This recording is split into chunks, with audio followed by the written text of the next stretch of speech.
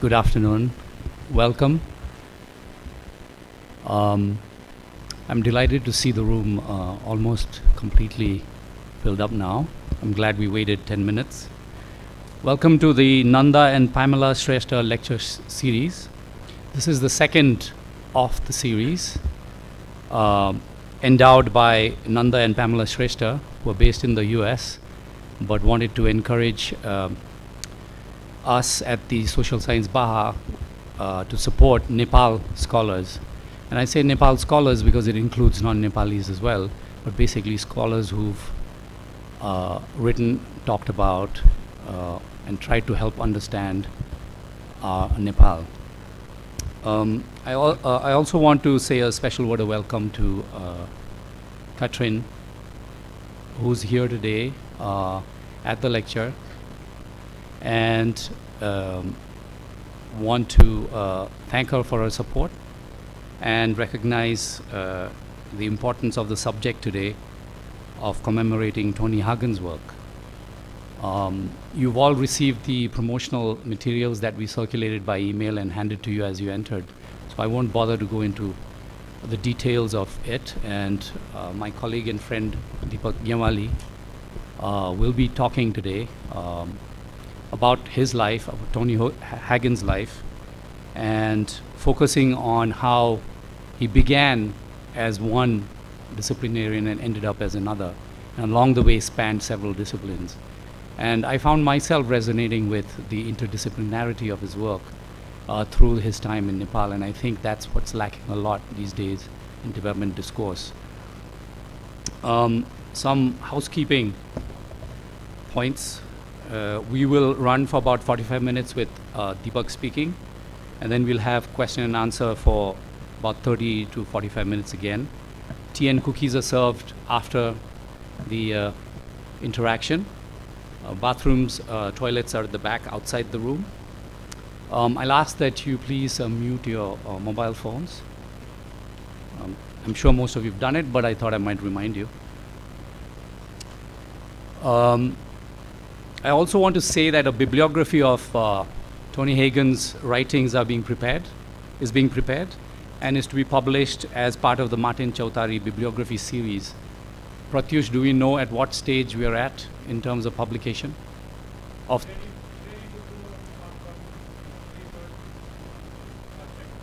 Okay, so in the next month or so, we'll be able to provide this to the public, right? Great. So we'll notify by email about the bibliography. It's part of the series that Martin Chautari is putting out. So please stay in touch for that. With these, I'd like to briefly introduce Dipak Gyawali, who will be speaking today to us about Toni Hagen's life. Dipak is an old friend. He was one of the founding members of the Social Science Baha, so hosting you today. Many of you know him personally in any case, and have read the introduction that's been provided. But I should just say that he also has sought through his work to be interdisciplinary. He chairs the Interdisciplinary Analysts Company in Kathmandu, which has done a lot of evidence-based work in recent times, including surveys and other things. He has served as a minister in a government in Nepal in the recent past, and has thoughtful things to say about water resource governance. I'm really delighted that he agreed, despite his busy travel schedule, to join us and celebrate the life and work of Toni Hagen. So Dipak, you've got about 40 minutes. I'll give you a warning, 10 minutes ahead. Yeah. Thank you, George. I'll first like to begin by actually thanking Nanda and Pamela Shrestha for this endowment grant to the Social Science Baha.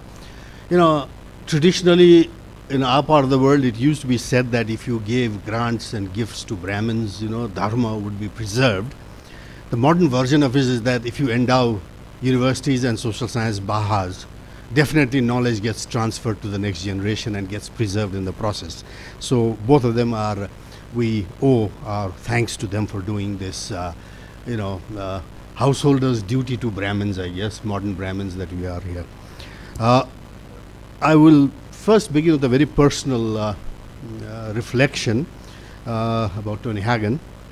We'll discuss his writings, And then I'll focus on a few key critical areas that I too have been part of. There are many other areas that I have not been, so I can't speak too much about it. And then finally reflect about what it means and why much of it is still relevant today. So many years after he's passed, it's over a decade and a half that he's passed away. Strangely, it turns out I had met Toni Hagen when I was in the 3rd standard in St. Xavier's geological school, and Father Moran, our principal, used to take us for a walk, and it happened to be that me, my cousin Prabhat Dixit, several of us were going, and he took us to what is now the SATA office, but they were all, I think that's where they had their first office. Memory is vague, but I remember that, we were small kids, and Father Moran, and what I later learned was Toni Hagen, and a couple of others that I don't remember or recognize, were sitting on around a table, and there was a big wheel of cheese there, which we had never seen. We didn't know what it was. And these guys were all very excited about it. Don't ask me whether it was actually first cheese done here or brought. Don't ask me.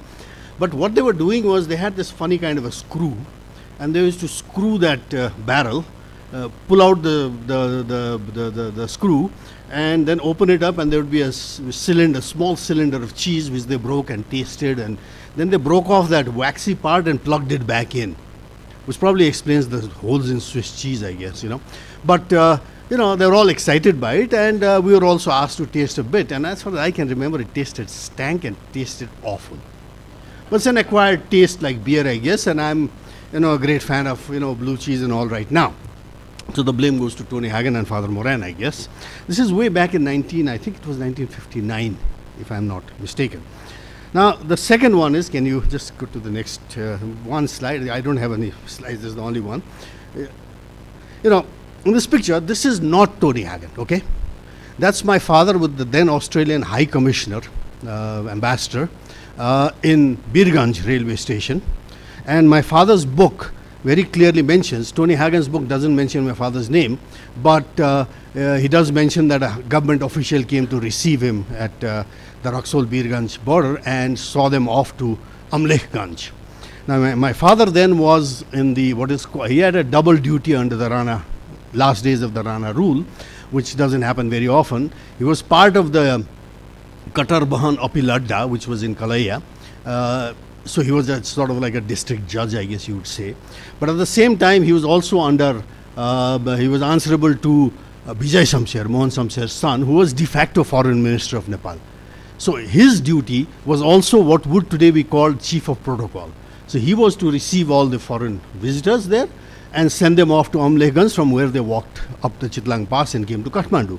My father mentions in his book that the people he literally gave visas to on arrival at Birganj was Toni Hagen, Father Moran, Professor Tucci, the indologist from Italy, and a few others, eminent people like that, is my father writes in his book.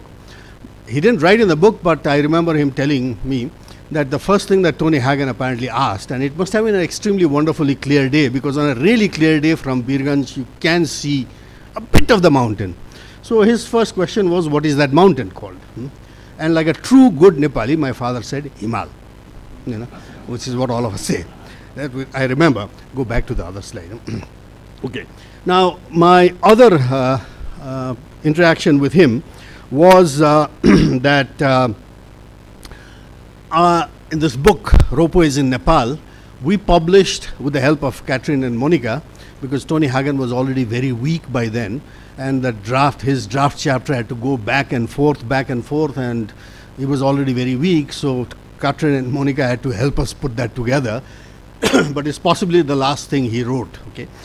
Which is a comparison of the wrong turn in infrastructure development that Nepal took with bad roads versus trunk roads, good trunk roads, and ropeways. So that's a very critical chapter, and it's also in his other writings, okay? Incidentally, when my father probably gave Toni Hagen his visa, I was not yet born, but I was born literally about 6 or 5 months after that, okay? And today, by the way, is my Nepali calendars. We count birthday by, 9 months in the womb is the first year. So today is my 70th birthday. And these 70 years have been intertwined with Toni Hagen and his work also. So this is a sort of an interesting coincidence. Now, I'll go through his list of publications. The list, as George mentioned, is being published, the bibliography by Martin Chautari. Social Science, Baha, and the Toni Hagen Foundation are going to make sure, I'm told, that all his collection writings, copies of them, including the ones in German, some of the more academic ones are in German, especially on geology, and have not been yet, I believe, translated. There are many academic such pieces, and they'll be brought together. So this is one of the purpose of this gathering in this commemoration, is also to make sure that that is available to Nepali scholars in the future. Okay, it's also to inspire the newer researchers, not to reinvent, the bicycle, but to definitely improve and maybe redesign it. And much of that bicycle work has already been done. The advantage today we have is that much of his important works are already available in English. There are 4 publications that I will basically be talking about. These are in English, and they already tell you, especially for, let's say, a non-geologist, the very first publication, Nepal, as it was called, in 1961 it was published, but revised in 1998 by Himal Books, Dipak Thapa, who's not here. It's about the best guide to geology of Nepal even today. And that is because Toni Hagen traveled 14,000 kilometers on foot all over Nepal, doing the first mapping and geological studies of the Himalaya. He was invited by the Swiss Forward Mission, as it was called, and the Ranas, Mohan Shamsher and all, who were anxious. Sardar Bhimbahadur Pandey was the one who organized all that from the Nepali side, from the London embassy. And he was selected to come here. And he had just begun, he had got excited about the Himalayas even as a young boy. And he came here. But in all that walking around and mapping the Himalayas, it was the first time it was done, and so most people would have already been a lifetime work of amazing proportion, but he continued into other areas. So that is what is interesting.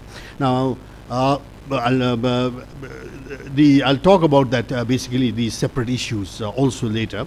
But what is interesting about that book, Nepal 1961, it's the first major book that opened up Nepal or explained Nepal to the world. So that's important. Also important, it was twice banned by India, ostensibly for a bad map of Kashmir as they saw it. But really, if you look at it, right from his description of what happened in 1950-51, the extreme high-handedness and interference of the Indian ambassador here, which is very nicely documented, So again, this is very relevant because that continues. So these are issues that I'll talk about more later. The second book that I find very interesting and important is this Building Bridges to the Third World, and it was translated from the German and published in English in 1994. Part 1 and 2 are of the period between 50 and 60, in the Rana and post-Rana interregnum period. And this is where most of his field work is described, the field work in geology. But it's not only geology, but it's also geography. So the land had to be mapped, not just the rocks on the land, but the shape of the land and everything. So this was a monumental piece of work in geography also at that time. And let us not forget that geography is one of those few interdisciplinary disciplines, that transcends the natural and the social sciences. And I guess this is why in the process he had to force himself to also go from looking at rocks to looking at people that live on the rocks. Okay. The third part of the book is about from 1959 to 1962, and it's about the Tibetan refugees that he got involved with. Because that was the time that they started streaming into Nepal after the Chinese takeover.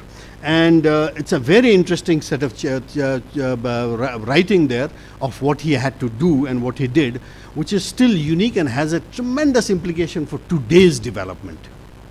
We'll talk slightly about that, But this whole idea of what rehabilitation after disaster means, what development really means, and all that is accounted there. There's also a very interesting and strange praise and criticism of King Mahendra at that time. Toni Hagen was a true Swiss Democrat, and he always argued for democracy, so he did not like what King Mahendra had done in 1960 with the Young Democracy then. But then he again sees that King Mahendra did take a very strong stand in the work that was being done for the Tibetan refugees against all Chinese pressures. So he sees that as an extremely bold and strong thing about the king. Part 4 is about development works and insights from 62 to 92. Now, between 62 and 72, he spent more time in Peru and Yemen, and later in the Bangladesh refugee crises, in the Bangladesh War of Liberation, but did come to Nepal on and off in between, and did some significant, still continued to do a lot of work with the Tibetan refugees and with development issues here in Nepal. But then after he retired from UNDP, he concentrated more on coming back to Nepal very frequently after that. And the third book is Decentralization and Development, the Role of Democratic Principles, and is subtitled Some Comparisons Between Switzerland and Nepal in the Fields of Tourism, Hydropower and Infrastructure. It was published in 2012 posthumously. A lot of work done by Katrin here and Susanna von der Heide and others. And it's mostly stuff he had written but put together afterwards from his notes and few other things. What's interesting there is also the second chapter, which is Rethinking Development. And much of Toni Hagen's views on development come from what I call toad's eye science, as opposed to eagle eye science. Looking at things from the perspectives high perched development agency, London, Washington, D.C., wherever, or even Bern, and actually seeing how things are at the grassroots. And that's extremely important. In that chapter, he also talks about Nepal's leap. It used to be said that Nepal, in that period, that half century, literally had to leap from the 14th century to the 20th century. And it's an amazing period of change that he sort of documents, lives through, reflects on, and has things to say. Refugees, disaster relief, the whole issue of large dams, the issue of poverty and what poverty eradication really should mean, and most important to me, and this is extremely important, what honest development cooperation is all about. It's extremely important. We'll talk more about it, but it's very important to today's debate as well. For instance, on dams, which we'll talk about later also, there's a chapter in a publication of ours, Water Nepal, the journal is called, with anthropologist and cultural theorist Mike Thompson, who's also given a lecture at the Social Science Baha, where he has a chapter called Huge Dam and Tiny Incomes. And the same thing was taken up by the Nepali macroeconomist Premjang Thapa later, discussing that issue. And what is remarkable is how Toni Hagen's views on what large dams and tiny incomes mean. How tiny incomes cannot sustain these large dams socially, developmentally, forget financially. And what it does to development and the lives of people afterwards is amazingly similar. The third chapter is about democracy and the Swiss model. And he has a blistering critique. Now, there are democracies and there are democracies, all kinds of democracies, but we just chose what India automatically chose, which was the British Westminster model, and we immediately copied that and continue to live with it today. But, Toni has a very blistering critique of that Westminster model there on several grounds. One of the important points he makes is that for young democracies, Westminster model is not very suitable simply because the Westminster model demands a party culture that takes years and centuries, if not centuries, to grow. And if that party culture is not there, you start getting extremely unholy alliances between individuals and things, which does not lead to stability and therefore good development. And he's also got some blistering critique about this whole thing about vote of no confidence, which is there in the Westminster model, but is not there in other democracies. They have other ways of expressing no confidence. This vote of no confidence leads to tremendous horse trading and instability, which we saw in the 90s of Nepal and continue to see also in recent times. Okay. Now, this is strangely, parallels a very nice interview I just saw the other day of Russian President Putin, who was asked this question by a student of international relations from Moscow State University, and his remark was almost exactly similar. He was asked, he's reforming the Russian whatever system right now, as you must be knowing, and he was asked, about this parliamentary method of democracy and all. And Putin said very clearly, there are all kinds of democracies. The French model is different, the American model is different, the British model is different, okay? And he said, that in Russia, now with all the horrible things done by the Communist Party, he said, there are no parties in Russia that are old enough with old enough culture to sustain a Westminster model. And so this is also interesting that this debate now, who's right, who's wrong is a different issue. But this debate about governance is something that we really have to again go back to, it looks like, okay, here in Nepal. In chapter 4, it talks about the benefits of constitutional monarchy. Now, this is another very debatable chapter, okay?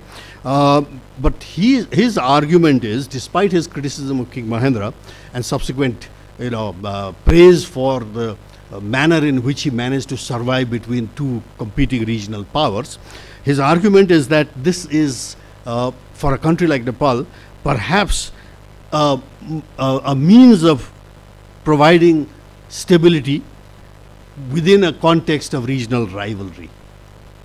And what that means to us today, now we become a republic, but then where is that search for that preservation of stability in our governance structure is something that again is part of a debate that will not go away. In the 5th chapter, it's about tourism, Swiss versus Nepali, and where he talks about the Swiss model of tourism development, which was grassroots up, versus the Nepali model, which has been top down, and which is where I have a bit of a disagreement with Toni Hagen on this, because my view is that compared to other sectors in Nepal, like hydropower or whatever, tourism still has been a sector developed mostly in Nepal in the 70s by the private sector, which is why there is a culture of tourism, hospitality and management in Nepal that you do not find in India or any other place like that. You go to a remote village in Nepal and they probably know how to deal with tourists and guess much, much better than you find in some of the best 5-star hotels in India. Which is no wonder that most Nepalis who migrate out, you find them in restaurants and hotels and everywhere else. Okay?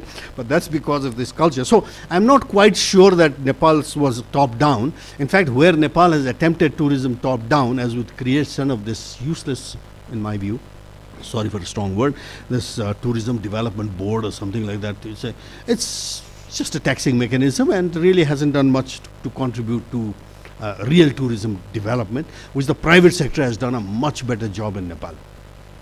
6th chapter is about hydropower, we'll talk about that. 7th chapter is about transportation and alternatives, and the 8th chapter is about rural poverty. So this book already gives a very comprehensive sort of a picture of all the summary of his work and insights.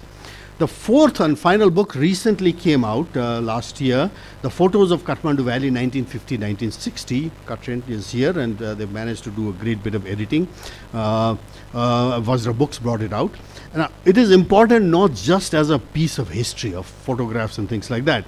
It is useful in analysis of the process of change. Okay? Subikas versus kubikas, or apt versus mal-development. Because development is such a loaded word that anything proposed in the name of development, if it's bad and you oppose it, you're accused of being anti-developmental. And that has not led to a healthy discourse in Nepal. Development can be both good or bad developments. I would personally support good development and really oppose bad development. But that, again, a parliamentary democracy that doesn't allow space for these dissenting voices to come, as the examples of, from Arun 3 to Nisgard to just about everything shows us today. Okay. Now, if we are to reverse or to correct mal to apt development, this collection of photographs is extremely useful as a reference for such planning. I remember a famous statement by an Israeli president at the funeral of John Kennedy, where he defined what tragedy was, and that's the best definition I've ever heard.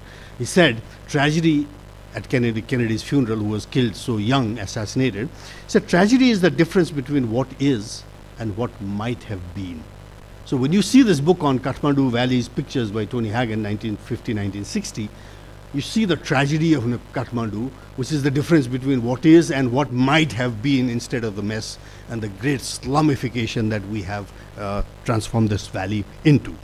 Now, I'll go to his journal and today's relevance quickly in 4 key areas. The first is geology and geography. Okay. Now, I am only a geologist to the extent as a hydropower engineer. I had to do some geology to figure out what dam foundations would be like. And we have Govinda Sharma Pokhrel, my colleague here, who's Nepal's first hydrogeologist, and he, during question, I'm sure, can answer a lot of other questions. But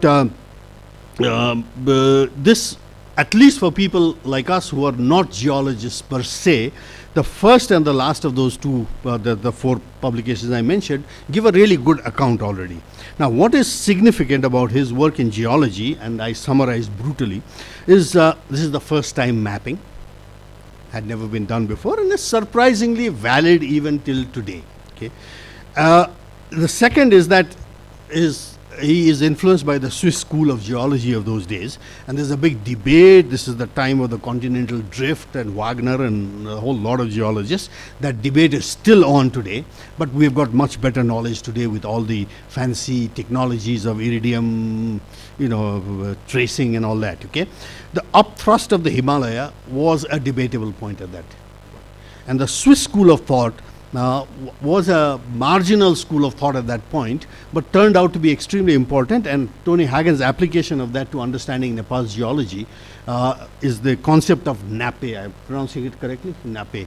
This is as the upthrust occurs. Now, most schools just say the Himalaya is upthrust and there is just erosion, Yeah, there is erosion. It's much more than that, because this upthrust actually, it's so high already that you get the material just flowing over and eroding much faster after that than would have otherwise. Now, this has tremendous implications for the work, at least in my area of hydropower. What this is important, and Toni Hagen's kind of geology is important, is we have a tendency to think of Nepal and hydropower as just water. No, those gorges that you see the river going down is a conveyor belt for both water and matter, and huge amounts of matter, let me tell you. And it has implications for how we build dams, whether we build them, for how long should we plan on having them pay back their period, because Kosi alone produces 100 million cubic meters of silt every year. You impound a dam, you don't impound just the water, you impound all that eroding nappe stuff. That's the first issue of significance to us today. And our public discourse on hydropower and energy has completely ignored this, much to the grief of many of the private developers even today. There are significant private developers in Nepal. It's equal, their development is equal to that of the Nepal Electricity Authority. But then they're realizing that, all the sediment and all that is just throwing their economics out of the window, And the banks this year, some of the banks might go belly up because of that. Yeah, it's a very dangerous thing. It's very relevant till today. Okay, the overexposed banks. Okay, the second important thing about the geology is, Toni Hagen's. He was brought because the Ranas wanted to find out if there was lots of minerals and they could make money. Well, everybody wants to be a Sheikh of Araby. He said very bluntly, the geology already tells you this nappe formation and its erosion. Really means forget petroleum. There is no petroleum in Nepal. The geology didn't allow the organic matters to be, come in large amounts and get compressed and massively to get their, the good stuff oozed out into oil and tar and everything like that. And whatever must have been done, have compressed and produced, must have evaporated in geological time way long ago. So there is no petroleum. If there is, it is below the symbolics, and we know that there is some gas in Bangladesh. Okay, that's true. The second is that tied to this is the fact that there are no significant mineral deposits. It's the nature of the geology. It doesn't allow significant amount. There are pockets with tremendous amount of concentrated iron ore or zinc or magnesite or something in Kharidunga and all that, but not in amounts that would really allow for this kind of Arabs exporting oil and becoming sheikhs of Araby. Okay. Now, what this means, the implication of this is extremely important. He talks about the town of Those, and I had the good fortune to actually do my study with another Swiss group, Infras of Zurich, on rural-urban interlinkage, and I stayed in Those. Now, Those is the place that was the mechanical engineering workshop of during the Rana days. And I had read that the 1924 treaty with the British stopped arms production there. But it turns out it was much more than arms production. It was actually metallurgical production of many other things, including bridges in Baglung and a few other things that came from there. Now, all that went out of the window. Why? Because of this extreme trade liberalization. Now, that's extremely significant in the sort of thing that Toni Hagen writes about. It's important. It's not enough economic enough to mine and export to Japan or China or something. But, and this is the point Toni makes, is that it is important for local handicraft. If we did it properly, it's very rich concentration of good ore, which we could produce for our own handicraft. But we threw all that out of the window, and much of our handicraft now comes from Kashmir and China, okay, marketed as Nepali. Now, this is extremely important. Also important is Swiss, like us, because of that Nappe formation, also have no oil. But the Swiss have been smart enough, they've got the OPEC headquarters there. So would you want the oil and have the resource curse, or would you want to have the OPEC headquarters in your country and all their money and bank balance maintained in your own country? Now, this is a serious development question. Okay. The other topic is disaster relief and poverty. Now, this is something that Toni Hagen got into as he began to work with the Tibetan refugees. Now, what is really significant there in his work is the idea that don't give people fish, give them teach them how to fish. So his success, his innovation, because of his 14,000 kilometer walking across Nepal, showed him what people were, how they live, what the land is, what it supports. He was able to introduce this carpet manufacturing among the Tibetan refugees so that they could earn something respectfully and not live on handouts. Okay. Now, this also led to the growth of ancillary industries, wool production in Bajang and all sorts of funny places, and metallic paints for Thanka and other painting also that we had here. All that came about with this kind of an approach to disaster. That it was not, you just don't go to the people stuck with disaster and say, here are powder milk and here is this and throw it. You should make sure that their livelihood comes back, that their respect comes back, that they're able to get a livelihood that allows them to earn money and not beg for food. Okay. Now, this was the critical innovation. He also talks about this income generation with an organization that I was the founding chair of way back in '92, the Rural Self-Reliance Development Center, or what is called Grameen Swavalaman Vikas Kendra with Devanraj Pandey in Jhadewa and all, where we started exactly along those similar lines of income generation. Okay. So it was not microcredit, the word hadn't been invented then. It was actually organizing the rural poor to be able to sell their skills. The Kamis of Jhadewa, who knew how to make iron equipment for agriculture, we were able to get them to use copper plates to make these utensils for puja, which sold for a much better price in Tansen Bazaar and helped them get out of poverty. Okay, so this is exactly the kind of philosophy that Toni Hagen was advocating and which we sort of internalized. The same was true with the green roads of Dhading and Palpa, okay, which was actually not efficiency, using bulldozers and things to get work done fast, but getting people to actually, earn an income there. So our work in RSDC with the green roads was also similar to that of actually organizing the rural poor to earn a better wage by themselves. The Thekadar would have given them, the contractor would have given them 25 rupees a day. We were able to make sure that the 125 rupees per day labor price went to them. There's a heck of a difference. Okay. So this is the thing. In the final important thing is the very critical thing that Toni Hagen has to say about development agencies, especially his own burn-based development bureaucrats. He has extremely critical things to say. I reread it before this lecture, and it's amazing.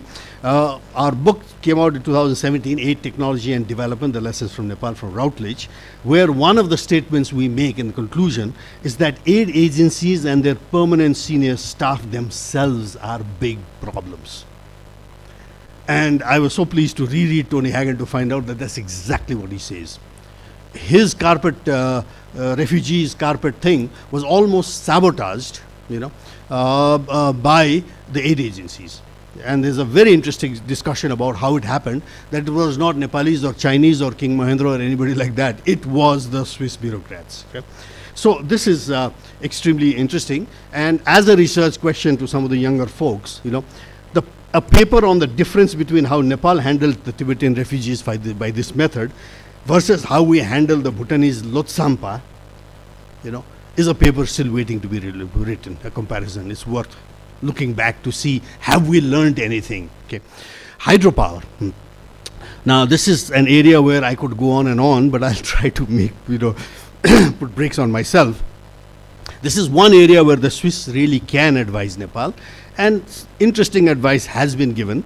Strangely, what Toni Hagen has to say about how hydropower should be developed is exactly how another, interesting Western expert came to Nepal, spent over 40 years here working, Odd Hoften from Norway. Yeah. And a book is coming out by Mark Lechty, I hope soon, on Odd Hoften, and the whole challenging paradigm of development. Both have a similar paradigm of development, as some of us who are activists in this field do. Let's remember that Kulekhani was originally identified by Toni Hagen during his work, but he identified it as an electricity and transport project, a multi-purpose project for both things. Unfortunately, it again got hijacked by aid agencies and was built as a single-purpose hydropower-only project. And now we are revisiting that to find out that 50 tons of fish could be produced in the reservoir, as villagers do. We're finding out that there are farmer-managed irrigation systems in Rapti Basin that are actually using that dry season water. The industrial town of Hetauda, it turns out, could really use that dry season water for industrial and domestic purposes. That dry area, that's a dry dune valley, cannot otherwise have water. Now, instead of designing it as this multi-purpose project, we chose it as a hydropower project, and we lost a lot of the other benefits by unplanned development. Important in both what Toni Hagen says, what Odd Hoften says, is the necessity to focus in hydropower development on capacity, Nepali capacity development, versus aid agency efficiency and outside contractors, consultants siphoning off the profits. Kulekhani is a great example. In 1993, when the cloudburst occurred and we lost Kulekhani because the penstock got washed away, many stations like, Landikhola, a few others built by Nepalis by the Odd Hoften Toni Hagen method, were rehabilitated. Okay, Kulekhani, we found out we did not even know the thickness of the steel of the penstock pipe, and we had to bring back those Japanese experts, and we had to get money from the Japanese at tremendous amount of cost to do that rehabilitation. So the question in development, from what Toni Hagen writes, comes back to this question of resilience in development. Disasters will always happen. There will be cloudbursts, there will be floods, bridges will be washed off, roads will be washed off, hydropower dams will collapse. Is there the capacity to rebuild it without having to go again and find these expensive consultants abroad to do it? Okay. Now, Toni Hagen has a lot to write on Arun 3 because he was helping us in that campaign. Now, a word I have to give, because there's so much misunderstanding because of political party misinformation, all political parties I should say practically. Arun 3 battle was not about Gaida and Putali or rhinoceros and butterflies. Give us credit, for heaven's sake, us, people like us. We know there is no rhinoceros in Sankhwasava, damn it. We're not talking about that. Arun 3 was about expense. Project 5 times more expensive than what Satluj is going to be building right now, 20 years later at. And that is what we were opposed to. $5,400 per kilowatt when projects like that should be built at under 1,000. So that was what the fight was about. Okay, and Toni Hagen was a great help in all that, and he was helping us with all this. And the cancellation of Arun 3 was a benefit to Nepal, because we have got, and this is something that's not popularly known, we got a third more electricity at half the cost, half the time after Arun 3 got cancelled. I rest my case. We don't need to go much further. Hari Bairagi Dahal, the late Hari Bairagi, he passed away tragically with a heart attack, managed to build in the same Arun Valley a 4 megawatt plant at $1,200 per kilowatt instead of the World Bank's 5,400. At the time when there was no road in Sakwasaba, he managed to build it at that cost. You know, it is possible, it turns out, but this is what the fight was. Now, and so Tony's points and this whole idea of the resilience not being there in that model of development stands even today. Okay. With hindsight, I have one difference with Toni Hagen. I should mention this. You know, he after that the ADB money was put into Kali Gandaki, and some of us were still upset that the same model of development was being followed. The World Bank then happily was going to put the money into a power development fund to be available to the smaller developers. It still has not happened 25 years later, which means, you know, it calls into question that should World Bank even be in development, that they can't even make a fund. Okay, whereas ADB was building Kali Gandaki, and we were sort of, you know, the high cost issue was still there. But Tony gave us advice, politically good advice at that point. He said, listen, you can't be seen as opposing everything. You had a success with Arun 3. So and you all yourselves said Kali Gandaki, you know, a few others projects are the alternatives that are cheaper. Well, you should let that happen. So we rested. And that, I think, with hindsight was a mistake. Because while Tony was right that we shouldn't be seen as opposing everything, and we are not, we are opposed to bad development, not good development. The mistake we made with hindsight now, you know, over 20 years later, is that, you know, the political economy of this rent seeking and gouging profit through construction contracts is stronger now than ever. It was there in Kali Gandaki. Kali Gandaki was built at half the cost of Arun 3. Good. But then still 2 times more expensive than it should have been. And that continues today, that Nepali consumers are really paying unnecessarily for excessively high cost electricity. It didn't have to. We needed cheap and reliable electricity to make our industry competitive. And that has not yet happened. Okay. And this is what Nicholas Hildyard, the editor of The Ecologist, when reflecting back on Arun 3 and everything, calls the grand licensed larceny of these privatized quote-unquote infrastructure projects. Okay. Now, if you think what Toni Hagen has said in hydropower development in his work is not relevant today, let me tell you one thing. Go back to looking at the MCA, MCC debate today and think again. There are issues of development that are there right now. Let me go to transport. I'm about to finish. Okay, and this is an area where we did work with Tony. Also, we managed to convince the British ambassador to build the Barpak ropeway, and Tony helped us bring the Swiss Army ropeway, goods carrying ropeway, for that purpose. It's all described in the book, in the chapter by Bir Bahadur Ghale and Bola Shrestha, 2 different chapters. It's worth reading, you know. And this is, as I said, possibly the last chapter he wrote comparing Swiss development pathway. Now see, it's not to say don't build roads.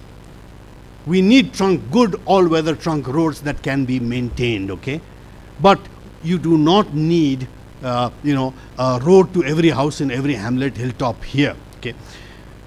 We were doing some research as part of our project right now on water-induced disaster, and we were in Palung and in several other areas, and I was shocked to find out that most of the Gaon Palika, the village chair that won the elections, most of them, their election manifesto said, and this is across Nepal, and it's a frightening thought when you think of it, okay?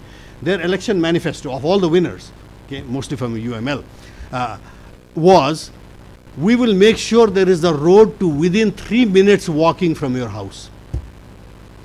Think what kind of a Nepal would have to be there to have a road within 3 minutes walking. I live right here in Patan, Dhoka. To get to the road, it takes me more than 5 minutes, okay? Kanak, it takes you more than that to also to get to a road, okay? But to have road for every Nepali house, in every hamlet, every hilltop, 3 minutes from walking, we are headed for this kind of dozer atanka disaster. I think Toni foresaw that as a geologist much before we did, you know. And today much of the flooding in the Tarai is actually coming from the fact that these kind of roads are bringing down silt and sedimentation, raising the bed level of Tarai rivers and the water spilling over. The consequence of this is, okay. Why are ropeways better, you know, goods carrying? They are 3 times cheaper to build than an equivalent green road. Green road, not the big highways. 8 times quicker to install. They can be installed in 1 season. Green roads take at least 4 years to sort of slowly widen. They can be dismantled and built elsewhere, avoiding technological lockedness. Ecological damage footprint is negligible compared to roads. This is mountain-friendly technology. And it's not a new technology. Chandra Shamsher brought it almost exactly 100 years ago. And USAID helped build one rebuild that in 1964, okay, around that time. It's 2 times more energy efficient. It consumes only 34 megajoules per ton of energy compared to 53 megajoules per ton for trucks. And trucks consume petroleum. This 34 megajoules per ton, half the energy cost, comes from Nepali hydropower. Now, so it is climate friendly, mountain friendly, but this is a technology that's not being pushed at all. And this is where the development debate really becomes very significant. This is where Toni Hagen's writings also point to this uncomfortable technological lockedness and the political economy that shuts off alternative possibilities. And this is the most dangerous thing. So I'll conclude by, you know, reflecting on some of his synthesizing experience and insights, looking back at his journey. And as George mentioned, and that's indeed the journey of many of us who started out as specialists in one area and then who had to make or had to get involved with other aspects and disciplines along our way, you know. My electricity transmission line building in Daneldura actually converted me into an anthropologist. And this is recounted in the book. You know. It's very interesting to see that much of your technical work and then the social reality there, you know, these are things that hit you as an expert. And when you're working in the field, you find out you better start reflecting on them. So this is where Toni Hagen becomes extremely not just important, it's also very heartening, you know, and moments of disappointment because you find out, you know, what's my discipline? What the hell am I doing, you know? And then you say, wait a minute, you know, there are others who've gone through this and come out better at the end of that exercise. The narrow expertise, highly skilled work slowly moves, you know, towards opening up the unstated background behind such work, its context, its surprises, and relevance. Now, this is also another important thing that comes out and reflects in many of our works also. When he moved from rocks to people living on those rocks, you know, he had to also bring in a whole lot of other disciplines that people living on rocks have to encounter. So obviously there was the first thing was agriculture. As you move from geology and geography, it's agriculture and how are people living there. It's history, it's ethnicity and demography. He writes about all these things. It's rituals, language, culture. It's the challenges of global change, the stress of global change. It's again the problems and the systems, you know, system of governance and their shortcomings, hence politics. You know, all these things come together, and as one moves from the harder to the softer sciences, one moves from what I would call concentrated uncertainty to diffuse uncertainty, you know, from things only expert scientists can talk about to things everyone is an expert on, things is an expert on, and in truth should be an expert on. Every, you know, informed and reflective citizen is an expert on politics, is an expert on development, because that is their lived experience. Okay. So there is nothing to be ashamed of to say that, oh, this is, as you get into these developmental issues, everyone is an expert. The issue there is, do we have an adequate platform for democratic discourse and debate about it? And this is where much of Toni Hagen's work comes. I mean, we differ. We don't have to agree with Toni Hagen everything. I already mentioned Kali Gandaki. I mentioned his assessment of monarchs, which I'm sure a lot of people will not agree with, you know. But what is important for the and relevant for the upcoming generation of Nepali scholars is Toni Hagen's background work and the manner in which he synthesizes and comes to the conclusions that he does. This is a great place to start new research in one's related field. You know. Now, I close with a remark Ashish Nandi made here, the Indian social scientist here in Kathmandu. He mentioned in one of the debates we were having that new knowledge production in South Asia, he was talking about, bitterly about India. He said new knowledge production has moved outside of the university walls and is happening outside of the university walls, mostly in social movements, mostly in, you know, good NGOs and others, okay. Now, Toni Hagen, I conclude, is one of such foci of new knowledge production. Thank you. Thank you, Dipak. Finished exactly on time. Thanks very much for that. But you've set the stage for question and answer now. We have at least 30 minutes of that available. We'll take them in batches of 4 or 5, please, if you don't mind.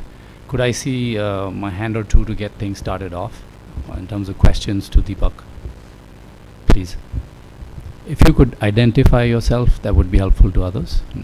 My question is about the advantages of ropeways in the mountain area. I come from Teratham, and I have not read the book Ropeways in Nepal, but I have heard that it has discussed a lot about the advantages. My specific question is, are there some case examples in the villages where ropeways have been, I mean, some kind of success story where the ropeways have been used and people are benefiting from it? Thank you. Thank you. Gentlemen, back, please. Hello. Thank you. I'm Nishnuthing. I'm pointed on the point the Dipak Gyawali strongly disagreed with the approach of this Toni Hagen's top-down or down-up approach while he was talking about the tourism sector in Nepal. And Dipak Gyawali strongly praised private sector's role in tourism. And what I'm seeing now in the Nepal is, yeah, private sector is doing well in Nepal in the tourism sector. But even our community also working on tourism. We have a collective culture, and so that in the 5-star hotels, so we can find out many cultural shows and attires are being performed there from the community. But the private sector is doing lot benefit from that, and community is not getting anything. And there is much contribution in the tourism by community. And what the Toni Hagen's approach and your disagreement, is this is relevant, or how do you justify it? Thank you. Thank you. Good question. I should say, if you feel more comfortable speaking in your own, I mean in Nepali, that would be fine too. I'll try to interpret for you. Kanak, please. दुईटा कुरा एउटा चाहिँ नि उहाँले भन्नुभएको पर्यटन सम्बन्धी र संस्कृति सम्बन्धको अन्तर सम्बन्ध बारेमा just a conversation I had with Professor Hagen as well. I'd like to repeat right here. The Ghatu Nach of the Gurung and the Magar, we discussed the point that it should never be brought down to the dance bars and dance restaurants of Pokhara or Waling or Kathmandu, because the Ghatu Nach should be danced as appropriate according to culture, according to the lunar calendar in the villages where they are. So the tourists go looking for it. And I think what Dipak Gyawali was mentioning was that probably trekking tourism has links to the grassroots that many other tourism industries in the world may not have. But this is just something that I took off from Tabaiko's suggestion or a question. But the point I wanted to make separately was simply that the discussion by Dipak Gyawali was mostly focused on infrastructure, development, a little bit of cultural issues. I thought there was one element of Toni Hagen that came to light towards the latter part of his career and involvement in Nepal in the socio-political sphere. After the Jana Andolan of 2006, Basati Trisarthi, Dr. Novel Kishore Rai and I were at his village in Lainzer Haide, and it was he who told us it is now time for Nepal to start focusing on inclusive development. And the term inclusive development obviously was there beforehand in other spheres, but that is where he emphasized this point to us, so that when we came back with the social science Baha, हामीले चाहिँ नि एउटा हरि शर्मा जी हुनुहुन्छ, हामीले इन्क्लुजनलाई कुन भाषामा प्रयोग गर्ने भन्दाखेरि फेरि पनि हामीले कोइन गरे हैनौं, अरूले पनि गरेका होलान्, तर समावेशिता भन्ने शब्द हामीले चाहिँ नि एउटा कन्फरेन्स गरेर त्यो कन्फरेन्समा because of professor हागन्स input on inclusion, that is how, at least from our side, we managed to slip it in. So I'd like to recall Dr. Novel Kishore Rai and Hari Sharma ji also were here, just to make this point. Thank you, Gana. Anyone else for the last question in this batch? Please, Dr. Bhattarai.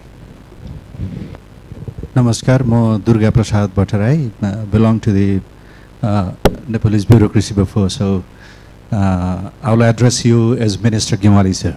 Because once minister, always minister, unless fallen drastically from grace. Wonderful. It was a very lucid, very powerful and animated presentation. I really commend that. And there were too many dots. You connected so many. And it's very insightful on many occasions.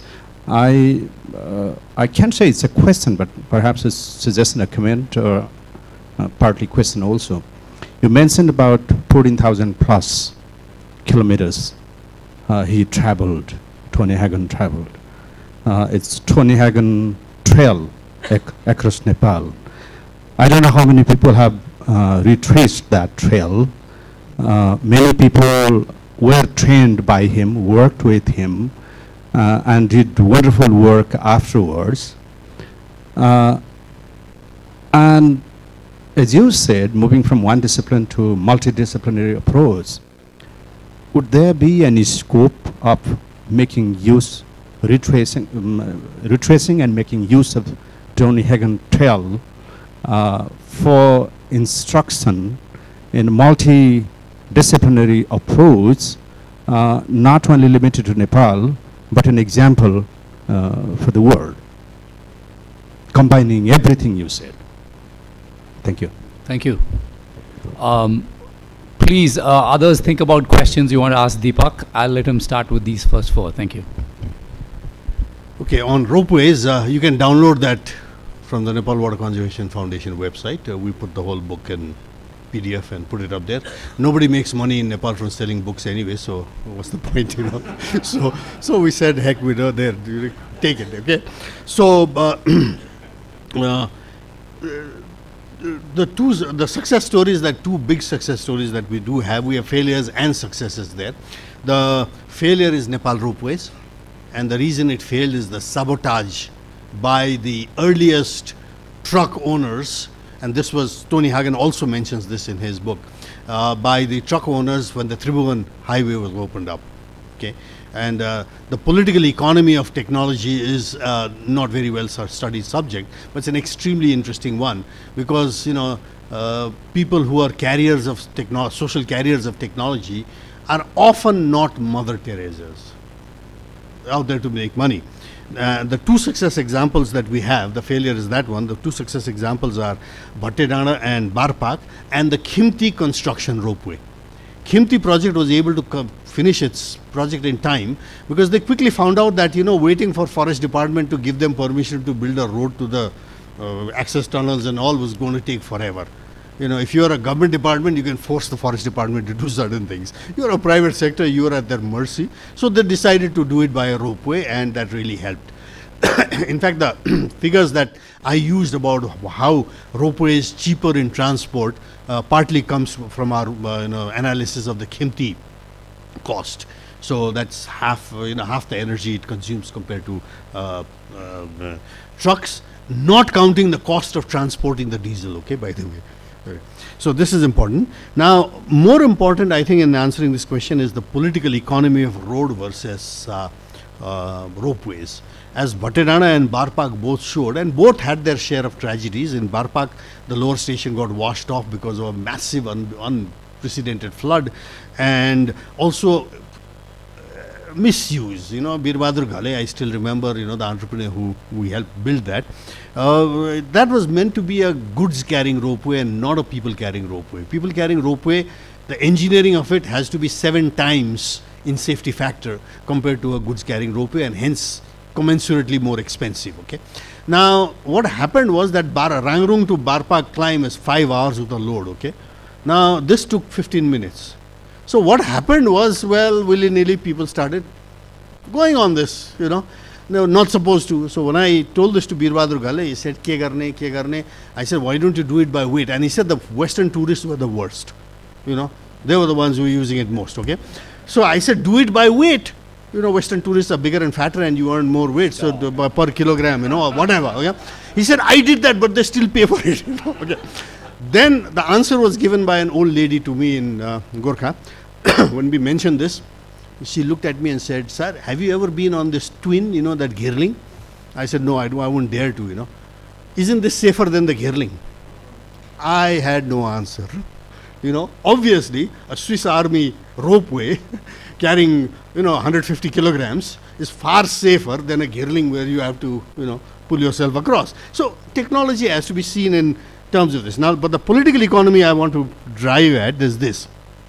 When the Bhatirana Milkway was built, the transport was controlled by the villagers, the milk cooperative. When the road came, the transport cost was controlled by the truck owner.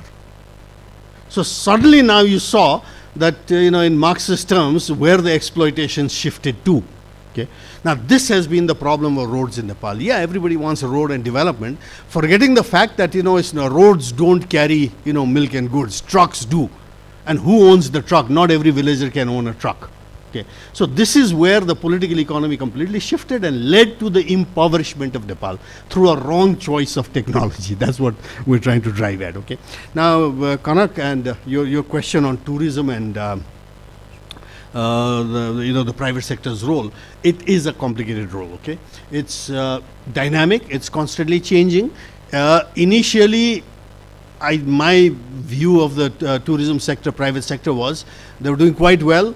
Then the big hotels started, I call it cannibalizing culture, bringing it out of their context and, getting just, to tourists to look at and take pictures while, drinking and doing something else. So completely cut off from culture, which is also what Toni Hagen was driving at in much of his writing. You can see in the Swiss example where he said people went to those places. Those places did not come to a 5-star hotel. Okay, there's a huge difference. Okay, now on the positive side, let's look at Dwarika Hotel and how it was able to preserve a kind of old traditional Newar architecture. And now today we use this Danchi bricks all over and we do all kinds of things with it. But that was not there until Dwarika Hotel came up, Dwarikadas Shrestha's imagination. And that would not have been possible if it was not for tourism. Because he was packing all those carved wood in his farm, literally in Batisputali. And as he told me, he said, there's so much of it, he didn't know what to do with it, so he took all the wooden pieces and built a hotel around it. That's exactly what happened.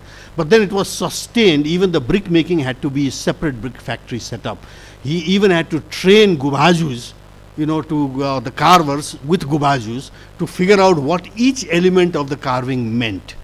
So you see that tourism did have, done properly, a sort of an element in actually, preserving culture. But of course, there are plenty of bad examples of it being in a cannibalistic mode. And finally, on on the Toni Hagen Trail, I think it's a really good idea, and I would like to ask, we have the chairman of the Toni Hagen Foundation, Professor Jha, sitting right here. What I would ask is that two areas we look into, you know. One from the tourism side, which are some of these areas where he walked, which still are pretty pristine tourism areas. And second is, I'm going to ask Govinda, you're a member of the Geological Society, aren't you? Yeah. You know, students, geology students have to go all the time doing, you know, their stuff, hit rock hammers and doing things.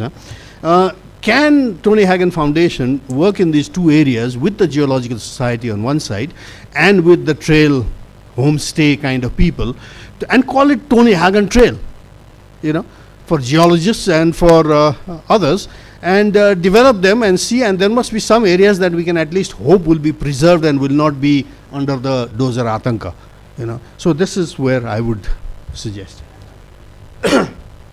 Yeah.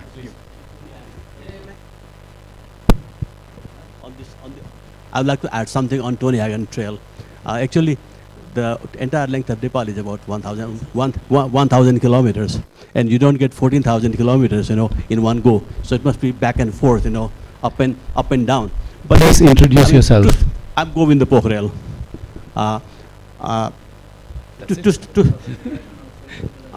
To start with the trail, probably it makes a lot of sense to start the trail somewhere in the east of Nepal and go all the way to the west with north-south sections, you know, crossing, I mean, in different areas. Maybe he has like tens of those north-south trails that cross the east-west, and those east-west trails must be not one or not two, maybe tens of them. So probably find the right one, the right east-west to start with, and then find out the north-south ones, so that, you know, I mean, step by step, keep on increasing those numbers. I mean, looking at the feasibility, looking at different things, so that it is interesting for the foundation as well as for the people who do the rear traverse in those trails. Thank you. Could you pass the mic to Catherine, please? Thank you. And then I have some remarks about Toni Hagen Trail. I mean, I know very well his diary, what he wrote about the trails he found in the 1950s. And I myself, I did a lot of trekking since 1975. And what I found already, at that time, the trails were much better than what my father found. So you cannot compare it. And the other thing, what kind of trail do you want to make? I mean, you cannot make a big trail. Nepal is a very big country. I mean, in Switzerland, maybe you can cross with walk within maybe 10 hours walking. You can start from lowlands up to the mountains, and you see all the different zones of vegetation. Here, this is too far. And the other thing, what I have seen, our foundation, not the Toni Hagen Foundation in Nepal, but the Toni Hagen Foundation in Switzerland, we supported once, there was a Swiss organization, Via Storia. They wanted to research about the pilgrim trail up to, from Humla to Mansarovar and from more down. They stopped because you cannot preserve any trail. I have seen this now so many times, so nice trails. Now they are building everywhere roads, and the trails are disturbed. You cannot walk anymore on the trails. When I have been last year also in the Humla area, okay, I had to walk on the street. The street was, the road was more like a trail and not really as a road, but the old nice trails with the stone stairs you cannot find anymore. So in my opinion, I also thought we spoke many years ago, one should repair the old trading route from Kathmandu to Pokhara. You cannot, it's gone. It's by the roads, it's not anymore possible. So for me, there is no sense to make a Toni Hagen trail. Thank you. Professor Jha, please. Yeah, it was a very enlightening talk by Minister, Honorable Minister Dipak Gyawali. Minister is always minister, as Mr. Batra has mentioned. Okay. So, okay, thanks. I am Pramod Kumar Jha, Chairman of Toni Hagen Foundation, Nepal. I am not a geologist. I am a plant scientist or ecology. I met Dr. Toni Hagen first time in 1993, and since then I was in regular touch with him. As far as geology is concerned, one of my good friends, geologist Professor Meghraj Dital, told me that Dr. Toni Hagen's geological work was, you see, he did a wonderful geological work in 1950 to 1960, but there was some politics or criticism or something wrong happened, and Nepal was dominated by the Japanese geologist, and because of that his work was not highlighted, or we can say that was sidelined. It remained sidelined for roughly about 3 decades. And later on it was realized that his work was correct, absolutely correct, and the Japanese work was not. So now, it was on the wrong track. Okay. So now after 1990 in Nepal, the geologists have realized the work of importance of Dr. Toni Hagen's geological work, and now they are, you see, they repeating or doing or conforming or whatever research they are doing on the geology of Nepal. Very recently a book by Meghraj Dital is on the geology of Nepal, and he has dedicated that book to Dr. Toni Hagen. And he is now in the on the board, executive member of the board, and very recently we invited the members of Geological Society of Nepal, and we are going to collaborate with them what we can do in this field. That's only at present I can mention about it. Thank you very much. I'd like to make a point to, I have to just a quick point, please. Just because of what Catherine just said, and I felt she said it with a finality that there is no possibility of a Toni Hagen trail. I would appeal to Catherine and make this point that in large parts, because we know that the map that Professor Hagen made in his book of 1959, it has the sketch of all the 14,000 kilometers that he walked in 9 years. Not 40, by the way, 14,000. Yeah, 1-4. I believe that there will be places that somehow got missed by the infrastructure developed, especially when they found a road would bypass a high pass. So the road didn't get built, and if there was no village in the high pass, then that would possibly be still a section of the Toni Hagen trail.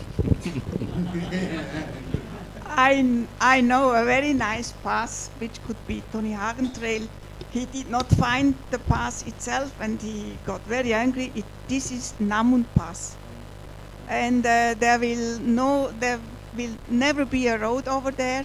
I also crossed it. It's difficult to find the pass, and maybe this could be a very nice, and probably in future for tourism this would be a very good alternative, because now with the road in the Marsiandi Valley, it's not more interesting to walk up, but if you can start in Gan Pokhara or Siklis and cross the Namun Pass and come down, this would be a very good alternative for the trekking tourism.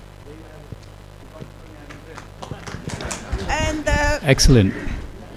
May I just say a remark about the geology? I don't know, I'm working now together with Professor Vishal Upreti and also the Nepal Geological Society. And we are planning, or we are working now on the 3rd volume of geology of Western Nepal. For me, one of the worst things, okay, I have to look where is the manuscript, this is in German, this is in English, to put it together. But one of the very big problems I have is the name, is the road, the routing, the map, and the name of the villages. He used that time the map of the Survey of India in 1930 or 28 something. And now I compare with the new map of the road of the department, and at least half of the names of the villages have changed. So it is very difficult for me. Oh, okay, this he mentioned then this village, and then I look on the new map. Oh, it could be this one, and this is a big work and very difficult, because without this, nobody here has the map of the survey of India. Without this, the geological work is of no use, because you don't know where it is. Thank you. Excellent conversation, the two of you. That was great because we got a little bit of the trail going. I think we've got one more question in the back there, Bishal, if you can stand, and then I'll turn it back to Dipak. Thanks. Thank you. I'm Bishal. I'm with Niti Foundation. Thank you, Dipak. Your talk is always fascinating, and this one definitely has aroused interest in reading more of Toni Hagen. My question is, actually, I want additional more perspective on the donors bureaucracy and the infrastructure development. Donors bureaucracy and the infrastructure development that you mentioned about, and you also gave the example of how it had a kind of negative impact on the Kulekhani development. My question is that now, since the donor seems to be kind of coming back to the infrastructure development realm in Nepal, what are the kind of 3 lessons to be learned from experience of 1970s and 80s now that the donors are more focused on infrastructure development? So lessons to be learned from. Thank you, Bishal. Okay. Okay, great. I think some very interesting ones. I'll, briefly lump them together. Trail. Govinda, thank you. I mean, this is really important and goes back to what Kanak, Catherine, Professor Jha have been also arguing about. My quick response to Catherine would be, we're not going to be going and reviving those trails just for tourists, I think. It is important. But I think we should be doing it for school children. And the reason is this is educational, Take a school group on a Toni Hagen trail. Okay, it might still have roads and it might still have other kinds of things, but try retracing those steps. What it will do is it'll, get these children to understand what their country is like, and what someone, about 50, 60 years ago did, what the country was like at that time, and you probably get a much better informed citizenry coming out of this. So I think, the focus should be on school children also for the Toni Hagen Foundation and the Toni Hagen Trail that we do.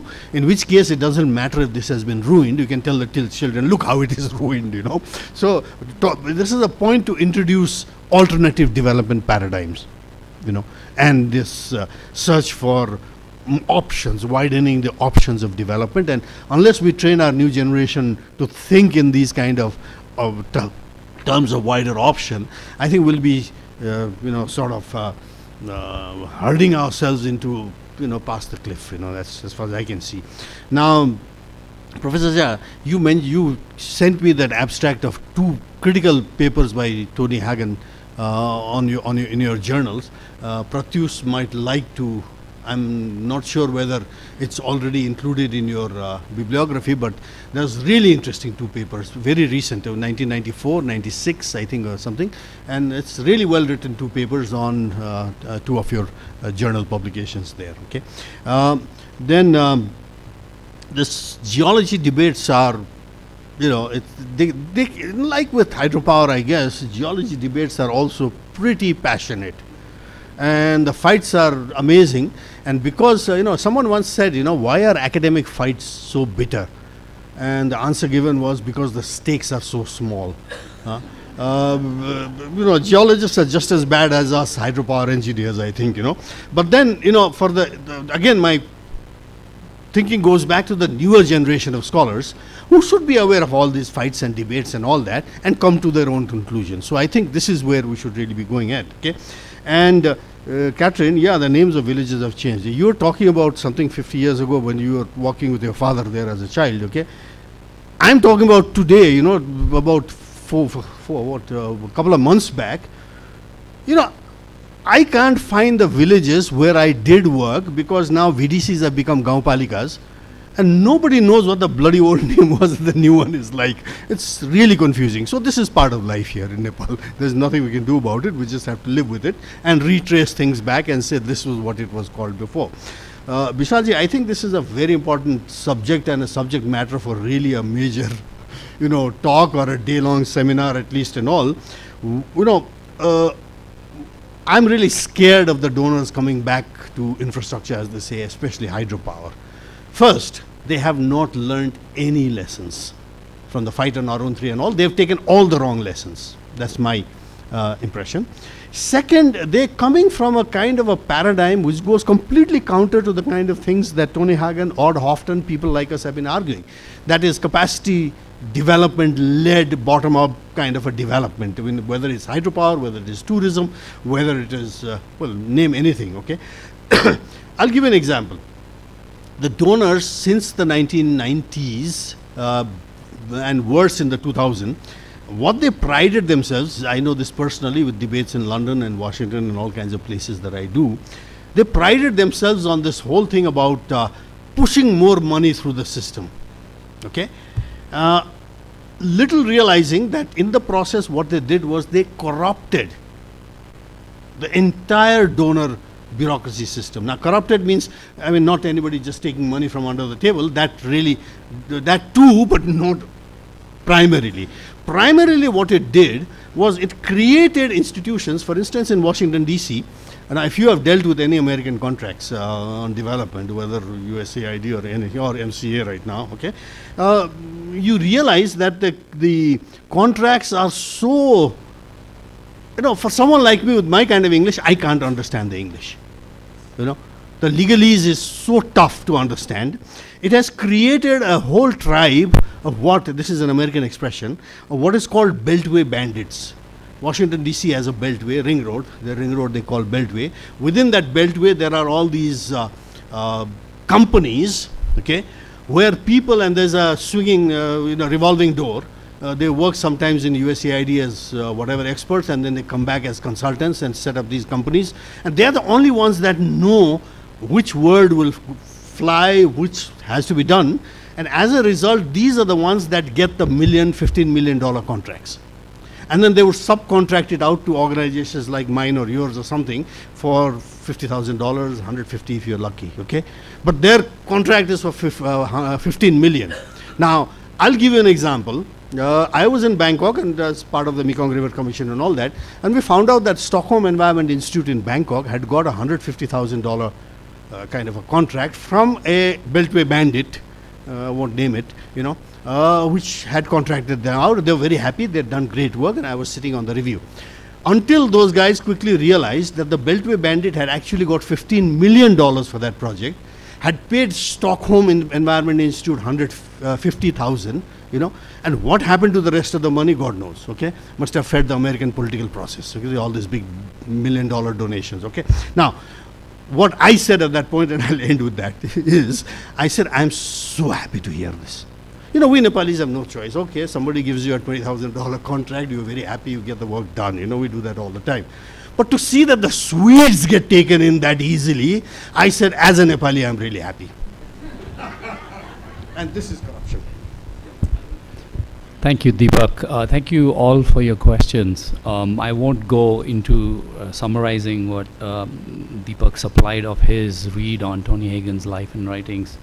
But it was an almost forensic examination, at least from Dipak's disciplinary perspective, and as Kanak nicely complemented with the rest of Toni Hagen's contributions. I should say, for a disagreeable person, Dipak, you only had 1.5 disagreements with Toni Hagen. That's very commendable. But the ideas around governance, the ideas around honest development, the commodification of culture, something that we have to keep in mind. I use the word commodification, but cannibalism is also good. The openness to context, and to me, this idea of openness comes from not from rethinking, but from reimagining. And this whole idea of reimagining then is rooted in our training, our socialization from school, and of course in college and so on. I myself trained in politics and government, but I have found, much to my chagrin, that I know very little about the other disciplines because of the way we were taught. And I'm rediscovering, for example, anthropology and history. But I was glad to see that you began by noting that Toni Hagen, as a geographer and geologist, I mean, his discipline was really a multidiscipline and interdiscipline. And we can begin there and think about memorializing the Toni Hagen Trail by the socialization we give, of course, to children and then so on to geology students. I thought there are several takeaways from it, but I love the takeaway about doing a day-long workshop on donor dysfunction. I thought that would be excellent. And you know, Bishal and I work together these days. We might take that forward. We'll see. As you all know, we brought out this book on kleptocracy in Nepal, which some of you must have heard about. The last page talks about how complicit development aid givers are in kleptocracy in Nepal. Happy to talk more about it at the break. Thank you, Dipak, so much as a colleague at the Baha for stimulating this conversation. Thank you, Catherine, for gracing us with your presence and your comments, and for Kanat for provoking even more comment and conversation, as he always does. And for all the others who ask questions, I invite you to cookies and tea and more interaction downstairs. Just a reminder that the bibliography on Hagen's writings will be available within a month from Martin Chautari for those who are interested in that. So on behalf of Nanda and Pamela Shrestha and the Social Science Baha, I'm now required to give Dipak a gift for his remarks here. Honorable Minister, Dipak. Oh, thank you. Thank you. Thank you again.